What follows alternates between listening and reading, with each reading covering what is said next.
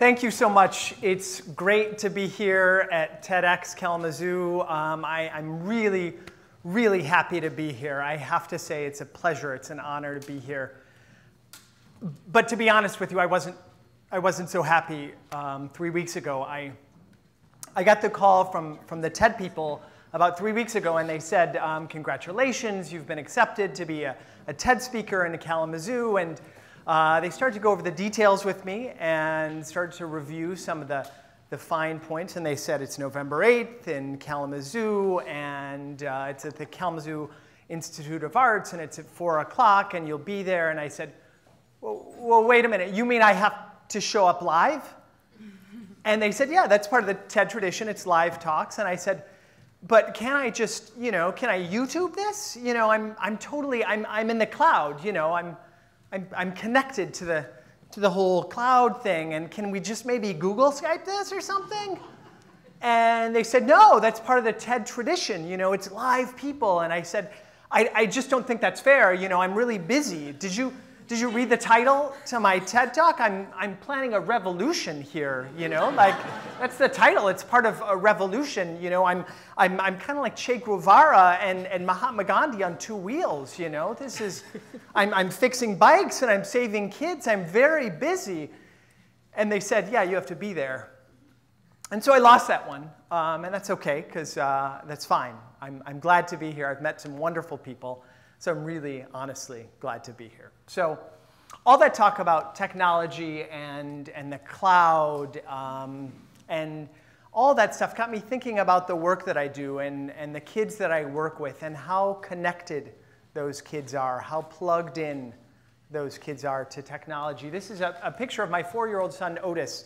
And he's got there in his lap his little iPod. It might as well be called my first iPod. He's got the little click wheel, and he totally knows how to use that thing, and he listens to it every night before he goes to bed, and he's totally connected. He's kind of merged with that technology now, and it just got me thinking about how connected kids are. And it's concerning to me because I realized that because kids are so technology connected, because they're so plugged in, they're in front of a screen a great majority of their day. The average 8 to 18-year-old is in front of a screen about 6.5 hours a day. And that's about, the way I see it, about 1/3 of their waking hours. And that's concerning to me. It worries me that kids are so plugged in. And to be honest, that level of connectedness is not really the life that I want for my kids. It's not the life that I want for any of our kids, to be so connected to a device or a screen or so plugged in. It's not what I want for our future. And I think about tools like Facebook. Facebook is fine, but when kids are searching for answers, I wonder if that's going to be a tool that really connects them to meaningful relationships. Is that going to be, when kids are running home from school and checking Facebook to see who they can connect with, is that going to give them meaningful relationships? And a tool like Google. I'm not a Google hater. I use Google. I search things with Google. But I wonder when kids are looking for answers, because these kids growing up have been raised in Google. They are always searching for answers. And when they're searching for answers, can they really find significant answers to the real questions they have using Google? I don't know if they can. And all of that keeps me up at night because I think about if kids are able to do things like ride their bikes around the block independently or run down the street or explore in the woods and just, like when I say something like explore in the woods, it gets a lot of people nervous because kids don't do that as much because we're afraid of that. Are they really going to be connected to nature? And are they going to be able to use their hands? I think we're losing the ability to use our hands and solve problems. Are they going to be able to take things apart and put them back together again? I know all of us probably did that, had the privilege to take something apart and see how it worked and put it back together. And because kids are so connected, because they're so plugged in, there's a price we're paying. I learned that 1 out of every 3 kids is overweight or obese. And that worries me. Kids' bodies are changing because of the lives that they're leading. That's a pretty significant number.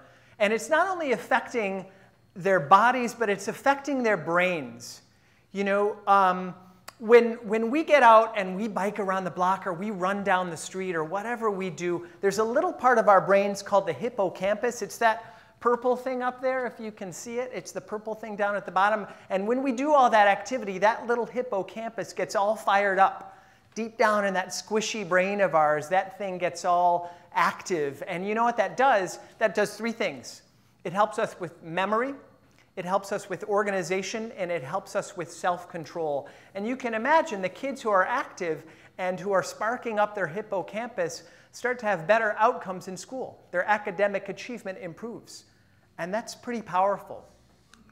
So when I think about all those concerns, and I think about that revolution that I talked about, it makes me think about transforming our communities.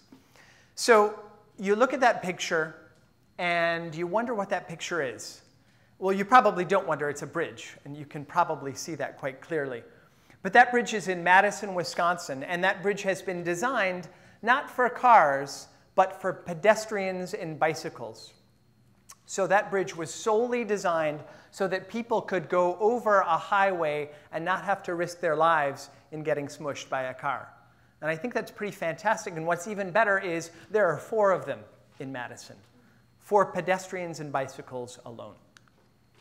And so in transforming, I wonder if we start to transform our communities to give kids an opportunity to use their hands and to work together to solve problems with their hands. And not only that, but to work with adults to teach them how to solve those problems, to teach them what it looks like to work in a group to solve those problems. And we are able to do that if we give kids the opportunity to solve those problems and to be active. That's what that transformation is about. And so all of these concerns, all of these things led me to start an organization 5 years ago called Open Roads. And Open Roads has become a nonprofit organization that teaches kids social skills and bike mechanic skills in order to better prepare them for their future. That's what it does. So we do all this with 5 core values, right? So in teaching those people skills, those soft skills, we teach things like respect, own your actions, attitude, discipline, and safety. All of those values weave into all of the programs that we do, right? So I'll explain a little bit about what we offer by telling you about 3 core programs in our organization. The first one is called an Earn a Bike program. Right, so an Earn a Bike program is one in which kids all come together for 8 weeks. They go through a program either at a summer camp or an after-school program or something like that. And they're guided through a set of skills. And each week they learn a new skill. They learn a mechanic skill and a social skill. So they might learn how to fix a flat tire and how to listen and follow directions. Or how to tune up their brakes and how to introduce themselves. So each week they learn a new skill. And throughout that process, they build on those skills. And at the end, if they're successful, if they complete that program, then they get to earn the bicycle that they've been working on all along. And that makes kids really proud, right? So the second program we offer is called Fix-A-Palooza. That's a little bit less formal. That's a program that is held in neighborhoods. It's usually outside. And we have kids come together, kids and volunteers and adults, and kids come together and learn how to fix their bicycle, do the repairs that need being done in order to make their bicycle safe and rideable. So they can come with their broken bike and with their dad or their mom or their uncle or their little brother, anyone they want, and they learn how to do that together with the adult volunteers. And there's kind of a little community feel there. People come together, and we all learn how to solve those problems together. And kids get dirty, and we fix things, and sometimes we break things, and that's part of the deal, because we learn how to do that together. And at the end, we all break bread together. We have pizza, right? We eat together, and we talk about what we learned and what it was like and who helped us learn the things that we learned. So it's really a fantastic program. The third program is an apprenticeship program, and I get really excited when I talk about this one because this is the program that translates those skills that they've been learning into real-world experiences. So we take kids who've been going through our programs, our Earn a Bike or our Fix-A-Palooza, and we bring them into a professional shop, right? So if you successfully complete one of those programs and you show capacity, then you get the experience to work in a professional bike shop with real mechanics, real tools, real bikes, and real customers. And they get to translate all of those skills into those real work situations. So anytime we've been doing this work for quite some time, and we've been doing programs and working with lots of kids, we always ask ourselves why. Why are we doing this? What does it mean? What are the outcomes that we're going for? And it really boils down to three things. The first one is job skills, right? A lot of kids that I see on a regular basis don't have the opportunity to get those early vocational skills that maybe a lot of us had by going to a workplace with an uncle or a dad or an aunt or a mom or someone like that. So these kids don't have the opportunity, and this program teaches them those early vocational skills. The second thing is people skills. Those skills are essential for their survival, right? If you're going to be in a workplace or any kind of professional setting, you need to know how to introduce yourself, how to listen to someone, how to follow directions, how to show respect to someone you may not like, right? So those skills are essential, those people skills. The third thing is healthy lifestyles. We know when we see kids who are coming up in the age of technology that they need healthy lifestyles in order to be kids who are active and healthy and vibrant. So we teach them the value of a bicycle and learning to ride your own bicycle as a means of getting involved in your community and having your own transportation to move around. So healthy lifestyle is the third thing. And I'll kind of illustrate the work we do by telling you one story. This is David. David came to us about 4 years ago, and he is kind of the poster child for open roads, right? So he came to us 4 years ago, and he was kind of shy and awkward, and he didn't really know a lot about bikes or people for that matter. And so he kind of came, and he came up to program, and he said, my bike's broken, and maybe we can fix it. And so we said, yeah, let's do that. And so he started coming week after week, and he started to develop a relationship with our staff and our volunteers. And people really took a shine to David because he was so excited. He was a kid who was always at my front door like 20 minutes before program started, right? He was always knocking and said, hey, can we start? Are we ready? Can we start? And he would have like an old wrench in his pocket and his broken bike, and he was all excited, right? So after a while, after a couple summers he did this, he was the person, the candidate for our apprenticeship, right? So we brought him to Zoo City Cycle, a shop in town, and he then was able to go through an interview with the owner, Rick, and a professional mechanic there, Craig. And so he went through that interview, and he got this apprenticeship. So he had a short-term experience there, and he really loved it. It really taught him a lot about what it's like to really be accountable, what it's like to work in a professional setting, what it's like to work with other people, real customers, real tools, and he loved it. And so David is kind of our poster child, our open road superstar. So you're probably wondering, is this all in Kalamazoo? Is it unique to Kalamazoo? And my first answer is yes.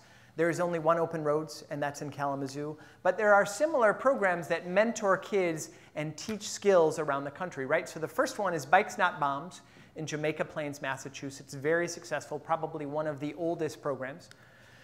The second one is Bike Works in Seattle, Washington, because of course they have one of these in Seattle. They're super cutting edge, right? And then there's Blackstone Bike Works in Chicago, also a great program that helps with youth development. Then there's Cycles of Change in San Francisco, and the Yellow Bike Project in Austin, right? So those 5 are similar programs, and there are about 95 others around the country. Programs that mentor kids through bike mechanics.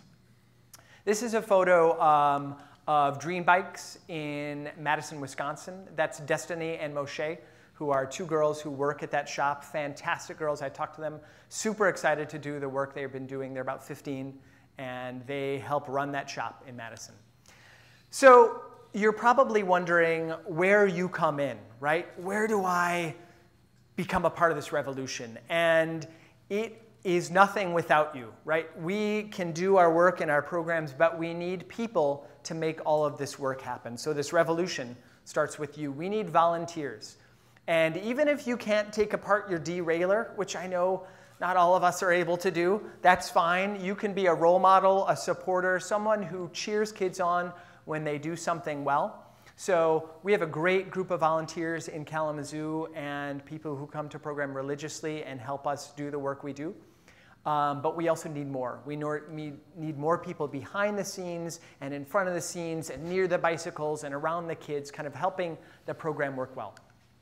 We also need partnerships. We need partnerships with the business community, with the education community, with the nonprofit community, partnerships that can help make us strong and vibrant and successful. That's a partnership we have with Western Michigan University.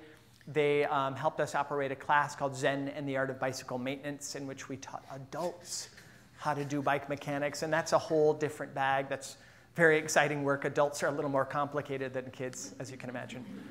And we also need neighborhoods, right? Neighborhoods are where kids work and live and play and run around and fall down. So we need those neighborhoods to be our partners and to help us do this work successfully, because we have to reach out and go to where kids are and where they live in order to do this work well.